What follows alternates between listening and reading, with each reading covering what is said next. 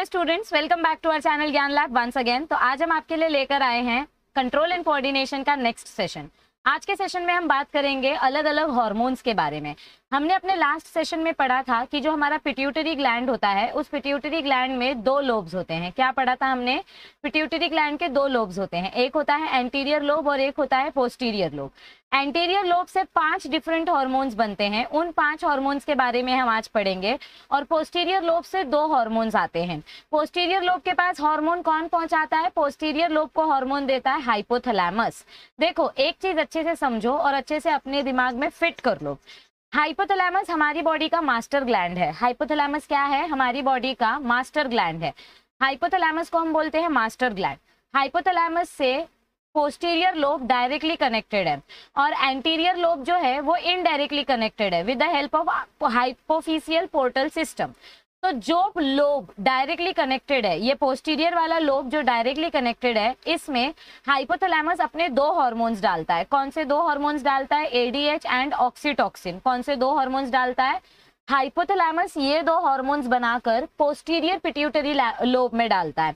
और हाइपोथैलेमस 5 और अलग अलग हार्मोन्स बनाता है, लेकिन वो हार्मोन नहीं होते हैं, वो सिग्नल मॉलिक्यूल्स होते हैं। वो क्या होते हैं? सिग्नल मॉलिक्यूल्स होते हैं जो एंटीरियर पिट्यूटरी में आते हैं। तो एंटीरियर पिट्यूटरी में 5 अलग अलग हार्मोनल सिग्नल मॉलिक्यूल्स आए जाते हैं। कौन से सिग्नल मॉलिक्यूल्स होते हैं वो हमने अपने लास्ट सेशन में पिंक बॉक्स में देखा था। सोमैटोट्रोपिन releasing hormone, gonadotropin releasing hormone, thyroid stimulating hormone, ऐसे हमने अलग अलग स्टिमुलेटिंग हार्मोन्स के बारे में पढ़ा था अपने प्रीवियस सेशन में। तो उन्हीं स्टिमुलेटिंग हार्मोन्स के बारे में आज हम डिटेल में पढ़ेंगे। स्टिमुलेटिंग हार्मोन क्या करता है? हमारे हार्मोन को जाके एक्टिवेट करता है, मतलब हमारे ग्लैंड को एक्टिवेट करता है। जैसे समझो हाइपोथैलेमस से सिग्नल आया पिट्यूटरी लोब के पास, एंटीरियर पिट्यूटरी के पास। अब एंटीरियर पिट्यूटरी से ये सिग्नल जाएगा टारगेट ऑर्गन के पास और टारगेट ऑर्गन अपना स्पेसिफिक हार्मोन प्रोडक्शन स्टार्ट करेगा। तो इसको हम बोलते हैं एडिनोहाइपोफिसिस के हार्मोन्स। क्या बोलते हैं इसको हम? एडिनोहाइपोफिसिस के हार्मोन। एडिनोहाइपोफिसिस मतलब एंटीरियर पिट्यूटरी। एडिनोहाइपोफिसिस मतलब क्या होता है बच्चों? Anterior pituitary. और न्यूरोहाइपोफिसिस मतलब क्या होगा? Posterior pituitary. न्यूरोहाइपोफिसिस मतलब क्या होगा? Posterior pituitary. तो इतना आपको समझ में आया है? आगे बढ़े? पक्का? ऑलराइट। तो जो फर्स्ट हार्मोन हम पढ़ने वाले हैं वो है हमारा सोमैटोट्रोपिन, या इसका दूसरा नाम है सोमैटोट्रोपिक हार्मोन, या इसको आप ACTH भी बोल सकते हैं या ग्रोथ हार्मोन भी बोल सकते हैं। तो बेसिकली ये वो हार्मोन है जो हमारी बॉडी के सेल्स को डिवाइड, रीडिवाइड और ग्रो करने में हेल्प करते हैं। पक्का इतना समझ में आया है? Okay right. तो हम पढ़ रहे हैं ग्रोथ हार्मोन्स के बारे में। ग्रोथ हार्मोन का फंक्शन क्या होता है? This hormone stimulates growth and development of all tissues bye accelerating protein synthesis and cell division. Accelerate करना मतलब क्या होता है? किसी भी रिएक्शन को फास्ट करना। तो ये जो हार्मोन है, ये ग्रोथ हार्मोन स्पेसिफिकली हमारी बॉडी में प्रोटीन सिंथेसिस का प्रोसेस बहुत फास्ट करता है, ताकि जो सेल डिवीजन हो रहा है उस सेल डिवीजन में आपके प्रोटीन्स क्विकली रेप्लिकेट हो सके और आपका सेल डिवीजन फास्ट हो सके। सेल डिवीजन में क्या होता है? 1 सेल से 2 सेल, फिर 2 सेल से 4 सेल, ऐसे आपकी बॉडी में रैपिड मल्टीप्लिकेशन देखा जाता है। और ये ज्यादातर कौन सी एज में देखा जाता है? प्यूबर्टी की एज में, मतलब जब हमारी बढ़ने की एज होती है। So highest secretion of the growth hormone is seen till puberty, इधर ऑफ आएगा। Highest secretion of growth hormone is seen till puberty and then its secretion becomes low। तो यहाँ पे ऑफ हट जाएगा। तो क्या बोला गया है हमको यहाँ पर कि सबसे ज्यादा ग्रोथ हार्मोन कब प्रोड्यूस होता है? सबसे ज्यादा ग्रोथ हार्मोन प्रोड्यूस होता है प्यूबर्टी के टाइम तक। प्यूबर्टी मतलब क्या होता है? जब आपकी बॉडी अडल्ट होना स्टार्ट होती है। एक बार आपका प्यूबर्टी वाला एज खत्म हो गया तो आपका ग्रोथ हार्मोन का प्रोडक्शन धीरे धीरे करके स्लो होने लग जाता है और आपकी बॉडी जो है उसकी हाइट ग्रोथ स्टॉप हो जाती है, लेकिन बॉडी हॉरिजॉन्टली ग्रो होने लगती है। मतलब धीरे धीरे करके हमारा मास डेवलपमेंट होता है, मतलब हमारा बॉडी का जो वेट है, वेट इंक्रीज होने लगता है। हमारी बॉडी के सेल्स अगर डैमेज हो रहे हैं तो उनका रिपेयर सिस्टम चालू रहता है। तो ग्रोथ हार्मोन बॉडी में बनना कंप्लीटली तरीके से बंद नहीं होता है, बस थोड़ा सा प्रोसेस स्लो हो जाता है। तो आपको याद क्या रखना है? सबसे ज्यादा secretion, highest secretion of growth hormone कब तक देखा जाता है? प्यूबर्टी तक। प्यूबर्टी के बाद इस हार्मोन का प्रोडक्शन स्लो हो जाता है। However, it is continuously secreted throughout life for repair and replacement of body tissue or cells। जो मैंने आपको अभी कहा कि ये जो ग्रोथ हार्मोन प्रोडक्शन है ये कंप्लीटली स्टॉप नहीं होता है, ये थोड़ा थोड़ा करके ये प्रोडक्शन चालू ही रहता है, ताकि हमारी बॉडी में फ्यूचर में अगर कोई सेल या कोई टिश्यू डैमेज हो जाए तो उसका रिपेयर करने के लिए या उसको रिप्लेस करने के लिए हमारे पास न्यू सेल डिवीजन होते रहे, ठीक है। लेकिन जैसे जैसे एज बढ़ेगी, 30 साल के होगे, 40 साल के होगे, वैसे वैसे ये प्रोसेस और स्लो होते जाएगा और एक टाइम ऐसा आ जाएगा जब आपके बॉडी में ये ग्रोथ हार्मोन रिलीज होना टोटली बंद हो जाएगा। और जब वो टाइम आ जाता है तो धीरे धीरे करके हमारे ऑर्गन्स डैमेज होने लगते हैं और इंसान की डेथ हो जाती है। तो ये था आपका फर्स्ट ग्रोथ हार्मोन। इसके बारे में आगे देखो क्या बताया गया है। Improper secretion of growth hormone produces various disorders. अब ये पिक्चर देख के आप सोच रहे होगे अरे बाप रे, ये तो वो फेमस ज्योति आमगे है जिन्होंने Guinness book of world record में आमगे अपना नाम दर्ज कराया है। इनकी हाइट अप्रोक्सीमेटली बोली गई है 68.2 सेंटीमीटर्स। ये पूरे वर्ल्ड में सबसे छोटे हाइट के ह्यूमन कंसिडर किए गए हैं। तो ये ऐसा क्यों है, इनकी बॉडी में ऐसा क्या अलग था जिसके वजह से इनकी हाइट नहीं बनी। तो ये देखो, ये फिनोमिनन हमको पढ़ना है। Improper secretion of growth hormone produces various disorders. अगर ग्रोथ हार्मोन जरूरत से ज्यादा बन गए तो भी तकलीफ, अगर ग्रोथ हार्मोन नहीं बने तो भी तकलीफ। हाइपो मतलब क्या होता है, हमेशा याद रखो एक चीज, बायोलॉजी में हाइपो का मतलब होता है लेस और हाइपर का मतलब होता है मोर। हाइपर का मतलब क्या होता है, मोर। तो अगर आपकी बॉडी में या किसी भी बच्चे की बॉडी में hyper secretion of growth hormone since childhood results in stunted physical growth. Stunted मतलब क्या होता है, शॉर्ट फिजिकल ग्रोथ। अगर कोई बच्चा पैदा हुआ है और पैदा होने के बाद से ही उसकी बॉडी में ग्रोथ हार्मोन्स बनना स्टॉप हो गए हैं या एकदम कम अमाउंट में बन रहे हैं, नॉर्मल जितना प्रोड्यूस होना चाहिए उससे कम अमाउंट में अगर ग्रोथ हार्मोन बन रहा है, तो हमें क्या देखने मिलेगा कि उस बच्चे की हाइट ही नहीं बढ़ रही है, वो बच्चा बौना रह जाएगा। उसको हम बोलते हैं ड्वार्फिज्म। क्या बोलते हैं उसको हम, ड्वार्फिज्म। लेकिन ड्वार्फिज्म अलग अलग टाइप का होता है। यहाँ पे हमको पिट्यूटरी ड्वार्फिज्म बताया गया है। पिट्यूटरी ड्वार्फिज्म क्या होता है, जब बचपन से आपकी बॉडी में ग्रोथ हार्मोन नहीं बनता है तो कुछ लोग कभी बड़े होते ही नहीं है, मतलब उनकी बॉडी जो है उनके सेल्स डेवलप होते जाते हैं लेकिन उनकी हाइट नहीं बढ़ती है और भी बहुत सारे अलग अलग कॉन्सिक्वेंसेस झेलने पड़ते हैं। तो ये एक डिसऑर्डर आपको याद रखना है। देखो इस लास्ट के पोर्शन में ये जो एंडिंग का पार्ट है आपका हार्मोन्स वाला पार्ट, बच्चे इससे बहुत डरते हैं। आप डरो मत, आपको कॉन्सेप्ट समझ गया ना तो आपको ऑटोमेटिकली सारी डिजीजेस याद रहेंगी। आपको हार्मोन के नाम याद रखने हैं और कौन से हार्मोन के वजह से कौन सी बीमारी होती है वो याद रखना है। तो अगर ग्रोथ हार्मोन बचपन से कम प्रोड्यूस हुआ तो कौन सी बीमारी होती है, पिट्यूटरी ड्वार्फिज्म, जिसका एक एग्जांपल है ज्योति आमगे, जो जब पैदा हुए थे तो इनकी बॉडी में बहुत कम अमाउंट में ग्रोथ हार्मोन प्रोड्यूस हो रहा था जिसकी वजह से इनकी हाइट बढ़ी ही नहीं और ये छोटे रह गए। ओके, अब आगे क्या बताया गया है, अगर समझो बहुत ज्यादा ग्रोथ हार्मोन बन गया बचपन में, हद से ज्यादा अगर ग्रोथ हार्मोन प्रोड्यूस हो गया, हाइपर सेक्रीशन। हाइपर मतलब क्या होता है, एक्सेस, मोर। अगर बहुत ज्यादा ग्रोथ हार्मोन बचपन में बन गया तो उसके वजह से जो बीमारी होगी उसको हम क्या बोलते हैं, गाइगैंटिज्म। क्या बोलते हैं ऐसी बीमारी को हम, गाइगैंटिज्म। गाइगैंटिज्म मतलब क्या होता है, हमारी बॉडी एवरेज हाइट से बहुत ज्यादा बढ़ जाती है। अगर एवरेज हाइट 6 फुट है तो किसी इंसान की हाइट 10 फुट हो जाएगी, डबल। तो इसको हम बोलते हैं abnormal growth, abnormal height. Okay, and this is the phenomenon of गाइगैंटिज्म या जाइगैंटिज्म भी आप बोल सकते हो।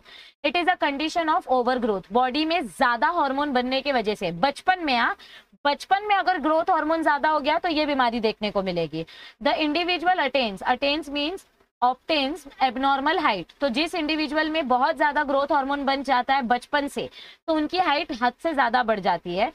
लेकिन अगर समझो बचपन में आपकी बॉडी में नॉर्मल ग्रोथ हार्मोन बना और एक मिडिल एज में आने के बाद, मतलब 17-18 साल की उम्र में आपकी बॉडी में कुछ ऐसा ट्रिगर हुआ जहां पे ग्रोथ हार्मोन स्टॉप होने की बजाय प्रोडक्शन ज्यादा हो गया। देखो हमने अभी क्या पढ़ा कि ग्रोथ हार्मोन का प्रोडक्शन जो है वो प्यूबर्टी के बाद स्लो हो जाता है, लेकिन अगर उल्टा रिएक्शन हो गया किसी एंजाइम के रिएक्शन के वजह से, अगर उल्टा प्रोसेस हो गया, ग्रोथ हार्मोन कम होने की जगह अगर ग्रोथ हार्मोन बढ़ गया मिडिल एज में आके, अडल्ट्स में अगर अचानक से ग्रोथ हार्मोन की मात्रा अडल्ट में बढ़ जाती है तो इसके वजह से आपको हाइट नहीं बढ़ती हुई दिखाई देगी। नहीं तो आप खुश हो जाओगे, अच्छा है ना हाइट बढ़ेगी, छोटी हाइट नहीं रहेगी, ऐसा नहीं होता है। तो ऐसी कंडीशन में अगर मिडिल एज में आपकी बॉडी में ग्रोथ हार्मोन ज्यादा बनने स्टार्ट होते हैं तो आपकी हाइट नहीं बढ़ती है, आपकी बॉडी के अलग अलग ऑर्गन्स का शेप बदल जाता है। So it results in disproportionate growth. Disproportionate यानी कि unequal growth, causing disfigurement. Disfigurement मतलब क्या होता है? improper shape and structure and enlargement of bones of nose, lower jaw, hands, fingers and feet. मतलब ये देखो, ऐसा कुछ स्ट्रक्चर आपको देखने को मिलेगा। ये आपका नॉर्मल हैंड है और ये आपका एक ऐसा हैंड है जिसको एक्रोमेगाली हुआ है। एक्रोमेगाली मतलब क्या होता है? The condition is called acromegaly. अगर आपकी बॉडी में मिडिल एज में आने के बाद अचानक से ग्रोथ हार्मोन बनना स्टार्ट हुआ, समझो अभी मेरी जो एज है, ओके, मैं डेफिनेटली मेरा प्यूबर्टी कंप्लीट हो चुका है, आई एम अबव 20, तो अगर अब मेरी बॉडी में अचानक से ग्रोथ हार्मोन बनना स्टार्ट हो जाएगा तो मेरी हाइट नहीं बढ़ेगी, मेरी बॉडी के दूसरे ऑर्गन्स में अलग अलग स्ट्रक्चर हमको देखने को मिलेगा। So this is a sign of acromegaly. समझ में आई आपको बात? तो आपको टोटल 3 डिसऑर्डर्स दिए गए हैं ग्रोथ हार्मोन से रिलेटेड। अगर चाइल्डहुड में, बचपन में आपकी बॉडी में ग्रोथ हार्मोन कम बना, ग्रोथ हार्मोन कम बना तो कौन सी बीमारी होती है? Pituitary dwarfism. अगर चाइल्डहुड में ही ग्रोथ हार्मोन बहुत ज्यादा बना तो कौन सी बीमारी होगी? गाइगेंटिज्म। और अगर बड़े होने के बाद, मिडिल एज में आने के बाद आपकी बॉडी में ग्रोथ हार्मोन की मात्रा बढ़ रही है तो कौन सी बीमारी होगी? एक्रोमेगाली। कौन सी बीमारी होगी? कौन सा डिसऑर्डर देखा जाएगा? एक्रोमेगाली। और इसका कोई इलाज नहीं है। आपको इतना समझ में आया है? पक्का? आगे बढ़े। All right. अब हमारा सेकंड हार्मोन कौन सा है? थायरोट्रोपिन, यानी थायराइड स्टिमुलेटिंग हार्मोन। ओके, इसके बारे में हम सेपरेटली पढ़ेंगे। यहाँ पर सिर्फ आपको क्या पढ़ना है, ये सेकंड और थर्ड हार्मोन के बारे में आपको क्या पढ़ना है? थायरोट्रोपिन, ये हार्मोन थायराइड ग्लैंड से बनता है, लेकिन ये ग्लैंड, ये हार्मोन बनने से पहले सिग्नल कहाँ से आता है? देखो यहाँ पे हाइपोथैलेमस है, हाइपोथैलेमस से जो सिग्नल निकल रहा है वो सिग्नल जा रहा है एंटीरियर पिट्यूटरी के पास। किसके पास आ रहा है सिग्नल? एंटीरियर पिट्यूटरी के पास। तो हाइपोथैलेमस से टीएसएच बनता है और वो टीएसएच एंटीरियर पिट्यूटरी के पास आता है। एंटीरियर पिट्यूटरी फिर कौन से ऑर्गन को एक्टिवेट करती है? थायराइड ग्लैंड को। और फिर थायराइड ग्लैंड से आपका थायराइड हार्मोन बनता है। क्या बनता है हमारा? Thyroid hormone. Its primary action is to stimulate the thyroid gland secretion of hormone thyroxine. तो थायराइड मतलब हाइपोथैलेमस से सिग्नल आया पिट्यूटरी ग्लैंड के पास, एंटीरियर पिट्यूटरी के पास। एंटीरियर पिट्यूटरी ये सिग्नल लेके जाएगी थायराइड ग्लैंड के पास और थायराइड ग्लैंड फिर कौन सा हार्मोन बनाएगा? थायरोक्सिन हार्मोन बनाएगा।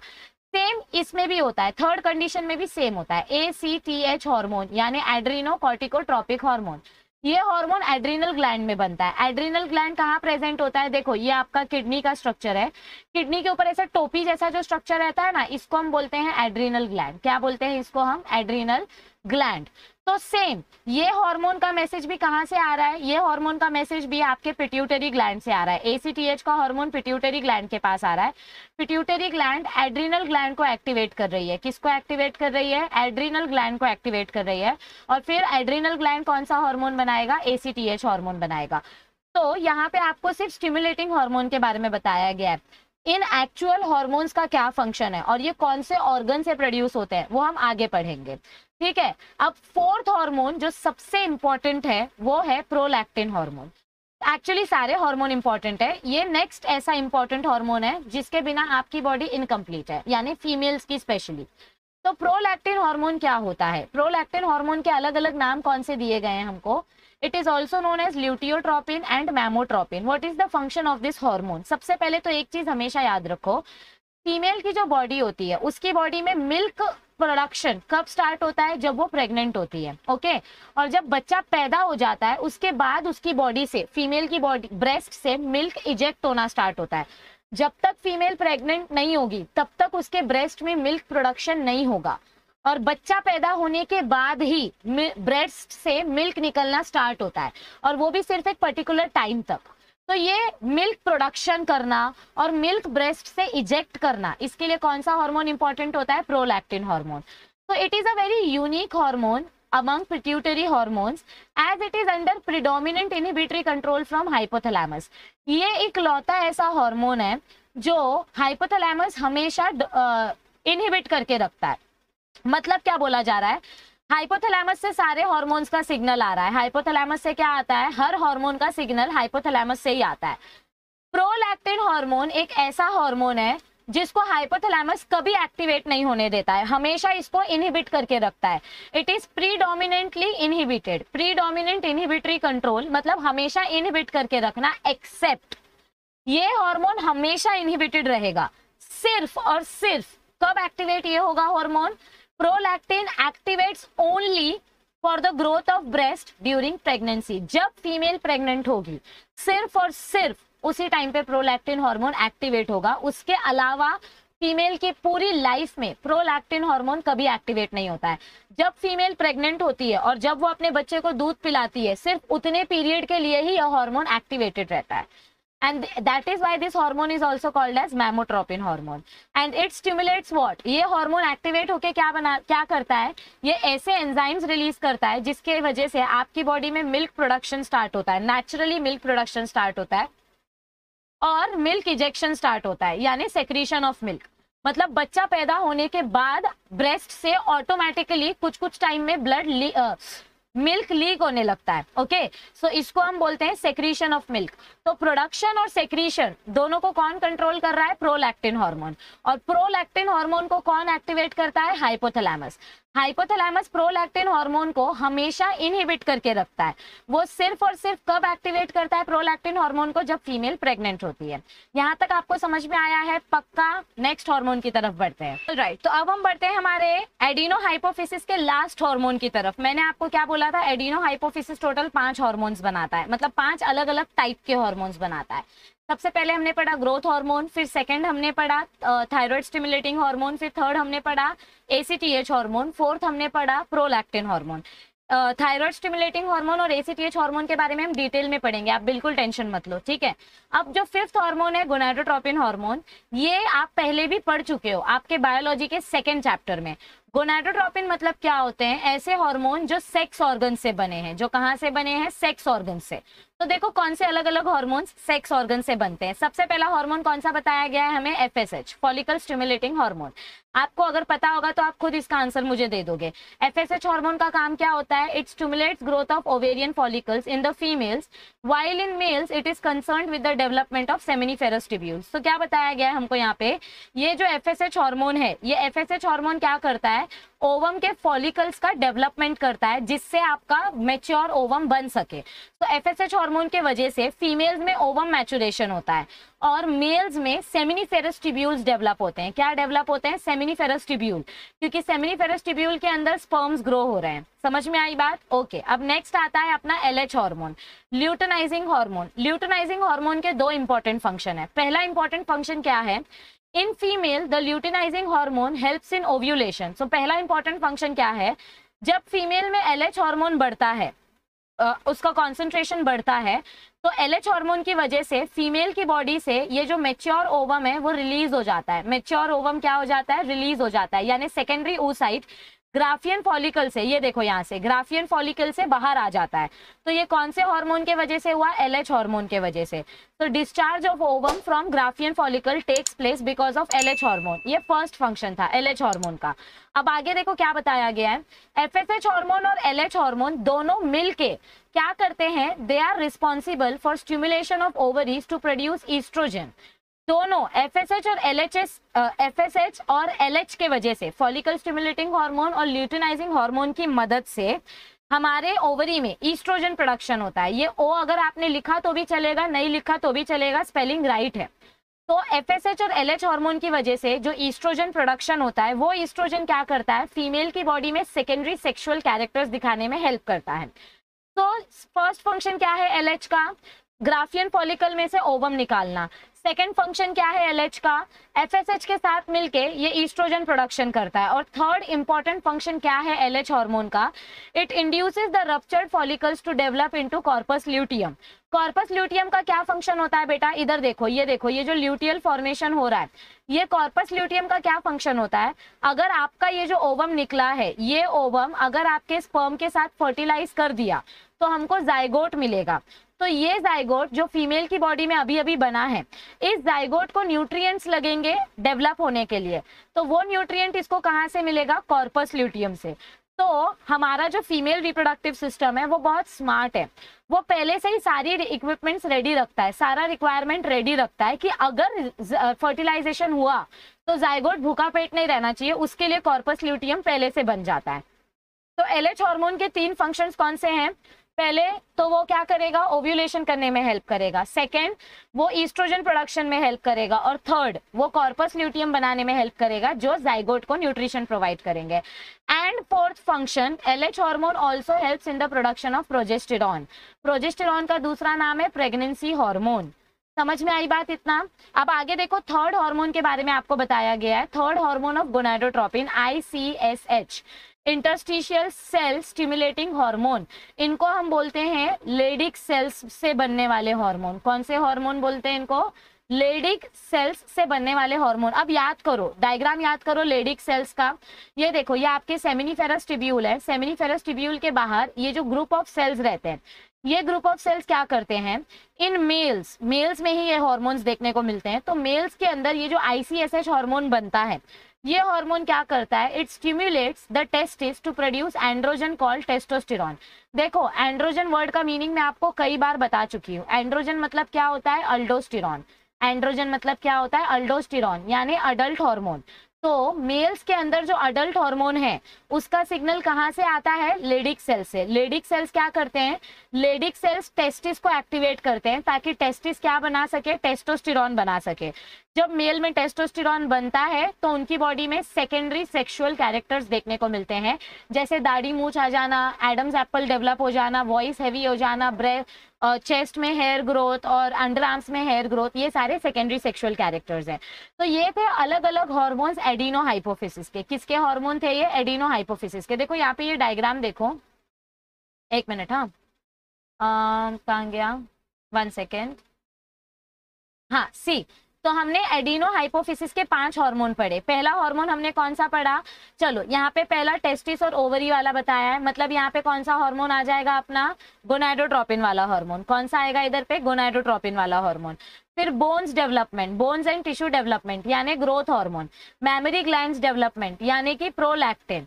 एड्रिनल कॉर्टेक्स यानी कि ACTH हार्मोन। थायराइड ग्लैंड यानी कि TSH हार्मोन। तो ये 5 हार्मोन जो एंटीरियर पिट्यूटरी से बनते हैं, उनके बारे में हमने डिटेल डिस्कशन कर लिया। अब हम पढ़ते हैं पोस्टीरियर पिट्यूटरी के बारे में कि पोस्टीरियर पिट्यूटरी से कौन से 2 हार्मोन रिलीज होते हैं। पोस्टीरियर पिट्यूटरी खुद कोई हार्मोन नहीं बनाता है, वो सिर्फ हाइपोथैलेमस का हार्मोन अपने पास स्टोर करता है। तो पीछे जाते हैं, ओके हाँ। तो यहाँ पे अब हम पढ़ेंगे न्यूरोहाइपोफिसिस के बारे में। न्यूरोहाइपोफिसिस मतलब क्या होता है बच्चों, पोस्टीरियर पिट्यूटरी। न्यूरोहाइपोफिसिस मतलब क्या होता है, posterior lobe of pituitary gland. It is differentiated into 3 parts. Posterior pituitary के 3 अलग अलग रीजन आपको देखने को मिलेंगे। पहले पार्ट को हम बोलते हैं पार्स नर्वोसा, सेकेंड पार्ट है इन्फंडिबुलम, और थर्ड पार्ट है मीडियन एमिनेंस। ठीक है, थर्ड पार्ट कौन सा है, मीडियन एमिनेंस। अब इसमें से ये जो तीनों पार्ट्स है, तीनों पार्ट्स का कुछ ना कुछ फंक्शन है। हमको पहले पार्ट का फंक्शन क्या बताया गया है, पार्स नर्वोसा यानी कि पिट्यूटरी ग्लैंड का सबसे नीचे का रीजन, पोस्टीरियर पिट्यूटरी के सबसे बेस का reason. The parse nervosa acts as storage area for secretion of hypothalamus. तो पार्स नर्वोसा क्या कर रहा है, हाइपोथैलेमस ने जो 2 हार्मोन बनाए, कौन से 2 हार्मोन बनाए हाइपोथैलेमस ने, ADH और ऑक्सीटॉक्सिन।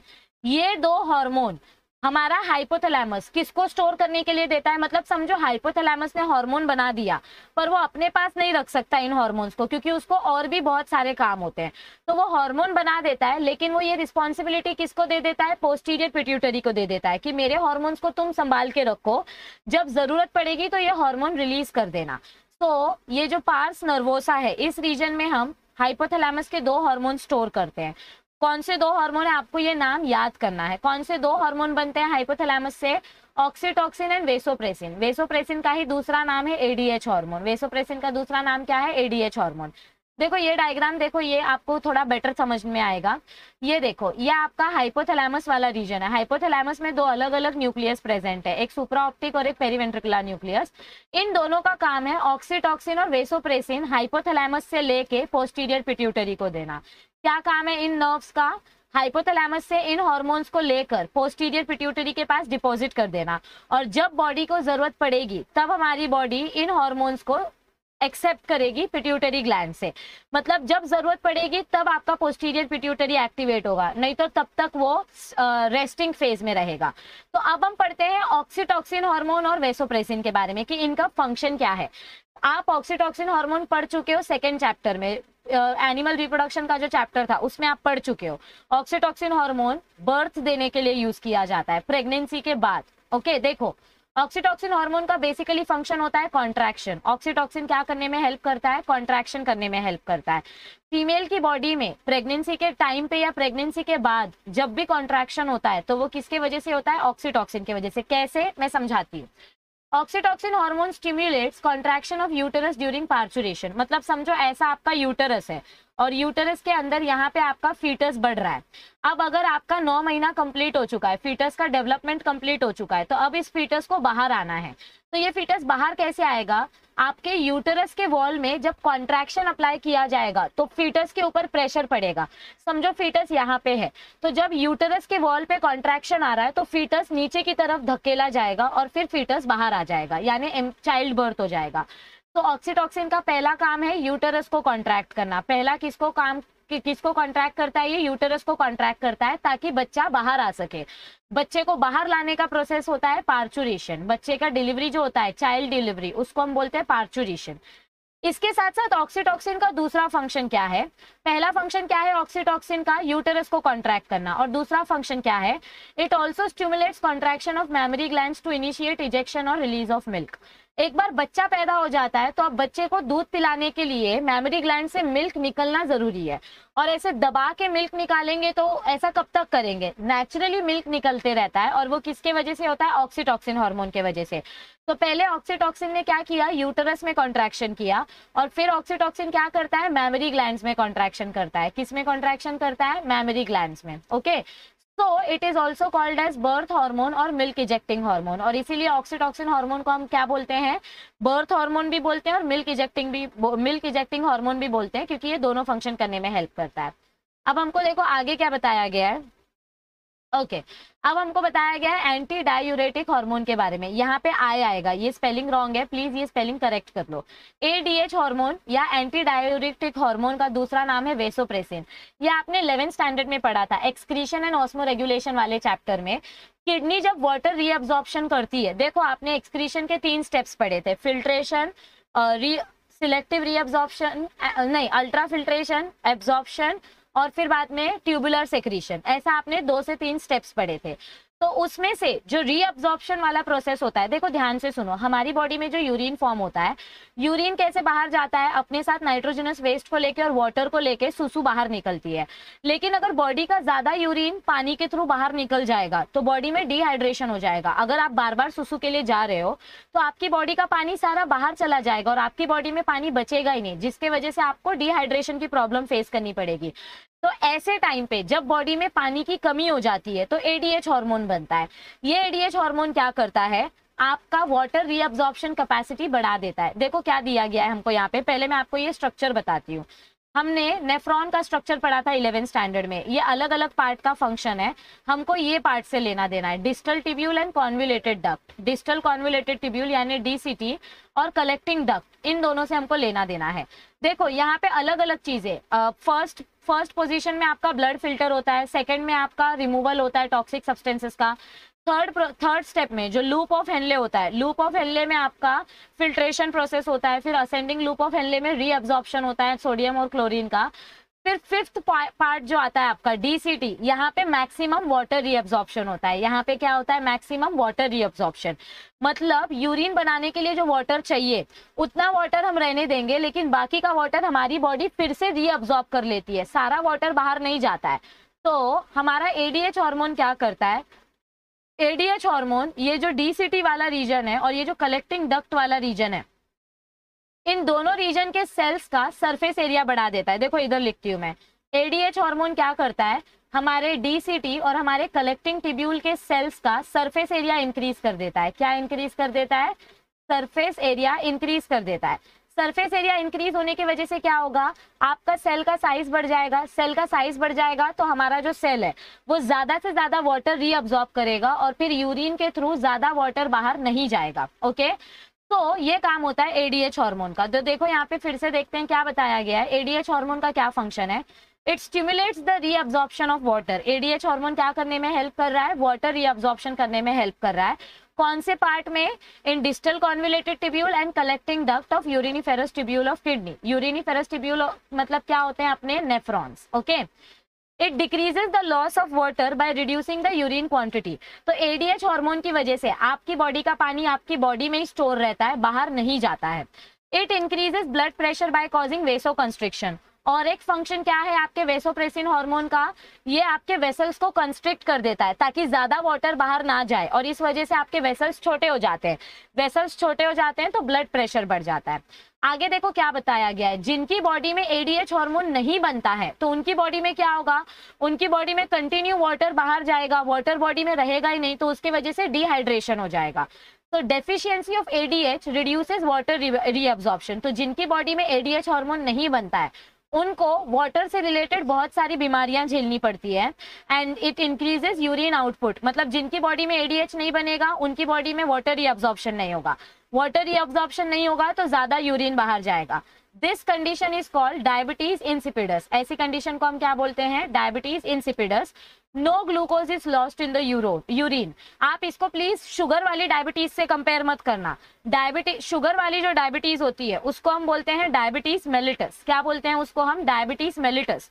और एडीएच हार्मोन जब नहीं बनता है, आपकी बॉडी में वाटर की कमी हो जाती है, तो उसके वजह से जो डायबिटीज होती है उसके वजह से आपके ऑर्गन्स सूजने लगते हैं, तो उस डायबिटीज को हम बोलते हैं diabetes insipidus. It is because of deficiency of ADH. ADH hormone नहीं बन रहा है तो वाटर रीअब्सॉर्ब नहीं हो रहा है और आपके ऑर्गन स्वेल हो रहे हैं। Excessive micturition. एक्सेसिव मिक्चुरेशन मतलब क्या होता है? यूरिनेशन, मतलब बहुत ज्यादा सुसु लगना। बहुत ज्यादा सुसु लगेगी तो पानी बॉडी से बाहर चला जाएगा, और ज्यादा बॉडी से पानी जाएगा तो उतनी ज्यादा प्यास लगेगी। तो ये जो डिहाइड्रेशन वाली कंडीशन है या प्यास लगने वाली कंडीशन है, इसको हम बोलते हैं पॉलीडिप्सिया। क्या बोलते हैं इसको हम? पॉलीडिप्सिया। पॉलीडिप्सिया मतलब बहुत ज्यादा प्यास लगना डिहाइड्रेशन के वजह से, बॉडी से बहुत ज्यादा पानी चला गया इसीलिए आपको बहुत ज्यादा प्यास लग रही है। So this is deficiency of ADH hormone. इतना आपको समझ में आया है? पक्का? आगे बढ़े? ऑलराइट। तो अब लास्ट पार्ट हमारा बचा है पार्स इंटरमीडिया। देखो हमने क्या बोला कि हमारा जो पोस्टीरियर पिट्यूटरी होता है उसके 3 पार्ट्स होते हैं, पार्स नर्वोसा, इनफंडिबुलम, और बीच में ऊपर होता है मीडियन एमिनेंस। ये मीडियन एमिनेंस से आपके एडीएच और ऑक्सीटोसिन हार्मोन आ रहे हैं। ये जो बीच का रीजन है पार्स इंटरमीडिया, पार्स इंटरमीडिया का क्या फंक्शन होता है? ये ह्यूमंस में बहुत ही छोटा सा रीजन है, मतलब it is not well developed, it is a poorly developed reason in human beings. It सेक्रीट्स melanocyte stimulating hormone. इस रीजन से कौन सा हार्मोन बनता है? मेलानोसाइट स्टिमुलेटिंग हार्मोन इन सम लोअर वर्टिब्रेट्स। इस हार्मोन का काम क्या है? मेलानोसाइट हार्मोन किसी भी ऑर्गेनिज्म को स्किन कलर देता है, मतलब बॉडी में जो कलरेशन होता है, हमारी स्किन का जो अलग अलग कलर होता है, वो कलर कौन से पिगमेंट के वजह से होता है? मेलानोसाइट पिगमेंट के वजह से, मेलानिन पिगमेंट के वजह से। और ये पिगमेंट कौन से हार्मोन के वजह से बन रहा है? मेलानोसाइट स्टिमुलेटिंग हार्मोन के वजह से बन रहा है। तो कुछ लोअर वर्टिब्रेट्स जो हैं, लोअर एनिमल्स जो हैं, उनमें ये हार्मोन बनता है। इसीलिए साइंटिस्ट ने ऐसा अज्यूम किया है कि शायद ह्यूमंस का जो स्किन कलर है वो भी इसी पिगमेंट के वजह से हो सकता है। अब तक ये रिसर्च कंफर्म नहीं की गई है, अब तक साइंटिस्ट इस टॉपिक के ऊपर स्टडी कर रहे हैं कि ह्यूमंस का जो अलग अलग स्किन कलर होता है ये क्यों होता है, कौन से हार्मोन के वजह से होता है, कौन से पिगमेंट के वजह से होता है। कुछ लोग एकदम गोरे, कुछ लोग सांवले, कुछ लोग काले, तो ये कौन से पिगमेंट के वजह से होता है ये साइंटिस्ट अभी तक पता कर रहे हैं। हमने सिर्फ ऐसा एक अज्यूम किया है कि अगर लोअर वर्टिब्रेट्स में मेलानिन पिगमेंट बनता है तो हमारे में भी मेलानिन पिगमेंट ही होगा। So MSH stimulates the dispersion of melanin granules in melanocytes and it is responsible for skin pigmentation। यानी MSH हार्मोन आपके बॉडी में मेलानिन पिगमेंट बनाता है और ये मेलानिन पिगमेंट आपको स्किन कलरेशन देता है, ऐसा अज्यूम किया गया है। Is this clear to everybody? तो आई होप आपको आज का लेक्चर अच्छे से समझ में आया होगा। अगर आज का लेक्चर समझ में आया है तो प्लीज वीडियो को लाइक कर देना, अपने फ्रेंड्स के साथ शेयर कर देना और चैनल को सब्सक्राइब जरूर करना, क्योंकि आपके सपोर्ट से हमें बहुत मोटिवेशन मिलता है और हम मेहनत करने के लिए रेडी हो जाते हैं। अब तक अगर आपने 11th स्टैंडर्ड के स्टूडेंट्स के साथ ये वीडियो शेयर नहीं किया है, मतलब चैनल शेयर नहीं किया है, तो प्लीज 11th स्टैंडर्ड के स्टूडेंट्स के साथ चैनल शेयर कीजिए, क्योंकि हम उनको बायो और फिजिक्स के फ्री लेक्चर्स के साथ साथ फ्री नोट्स भी प्रोवाइड कर रहे हैं। तो जितना हो सके उतना अपने फ्रेंड्स के साथ इस चैनल को शेयर करो। आपके लिए हम बहुत जल्द 1 अप्रैल से सरप्राइज वीडियोज भी लाने वाले हैं। आप बस पढ़ाई करते रहो, आपके लिए हम मेहनत करते रहेंगे। सपोर्ट करते रहिए। अब तक बहुत प्यार दिखाया है आपने, आगे भी दिखाते रहना। अलग अलग बच्चों के साथ चैनल को शेयर कर दो, उनकी भी मदद हो जाएगी और एग्जाम के लिए तैयारी करते रहो। मिलते हैं जल्दी, बने रहिए ज्ञान लैब चैनल के साथ। Thank you, stay tuned, C you soon.